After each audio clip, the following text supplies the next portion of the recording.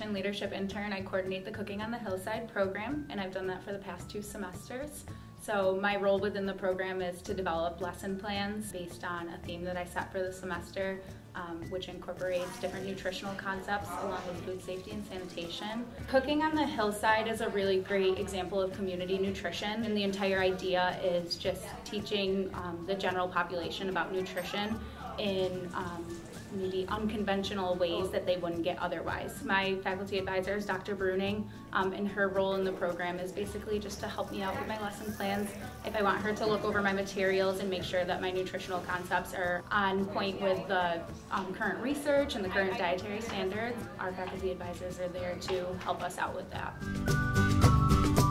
I'm Strearns Bruening. I'm the faculty advisor for the Cooking on the Hillside program through the Shaw Center. But one of the competencies that nutrition professionals must have is they need to be able to assess the educational needs of a group, develop a plan for an educational program, and implement it, and that's exactly what she's doing here. And she gets to hone her communication skills, her interpersonal skills. She's working with a group of volunteers, so it's a great leadership opportunity. And she's also interacting with students who are much younger, who are the target audience for this program.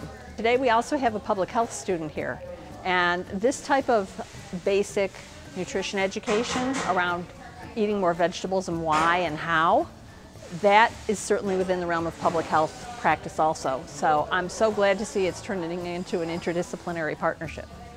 I'm very pleased that we have the opportunity to do this. Hillside has been an excellent partner.